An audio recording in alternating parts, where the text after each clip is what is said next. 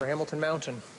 Thank you very much, Mr. Speaker, and I followed the member's speech with great interest. We serve on the committee together, and so I know his perspective on many of these issues quite well. I want to ask him specifically, though, about one part of his speech where he talked at length about the Canada Jobs Grant. He talked about it in much the same way that the TV ads do. He lauded it as a great program, as the next best thing for Canadians who are looking to upgrade their skills, and yet the program doesn't actually exist.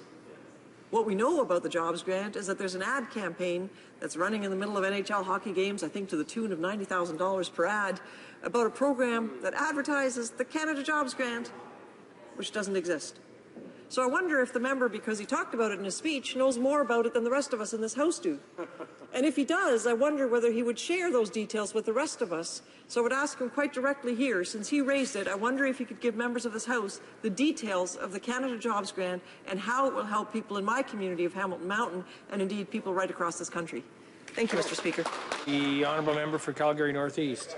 Well, thank you, Mr. Speaker, and I honestly love this question because I don't know where the member lives, but I can tell you one thing, that this program is introduced in the budget, but I myself has already started consultations, and I'll quote what I heard from the United Way's President and CEO, Dr. Lucy Miller, and Heather McDonald, who is the Vice President and Chief Operating Officer of United Way. They said, the government's focus on skills training is in line with the United Way's project. Project name is All In. At the school, Bishop McNally High School, they started to invite high school dropouts back to school and encouraging students to higher learning, such as skilled trades and colleges. So, Mr. Speaker, I would encourage the member opposite to start consulting her constituents.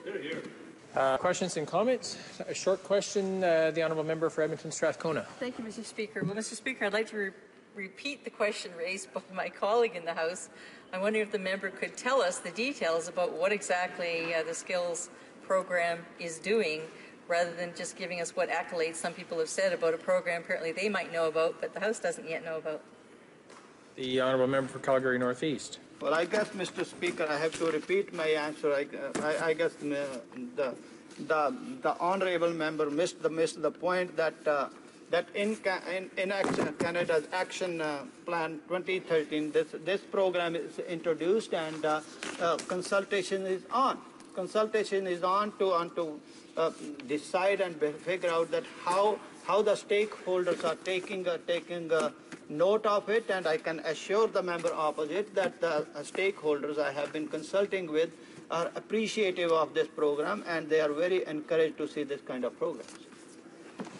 Before we resume debate, it is my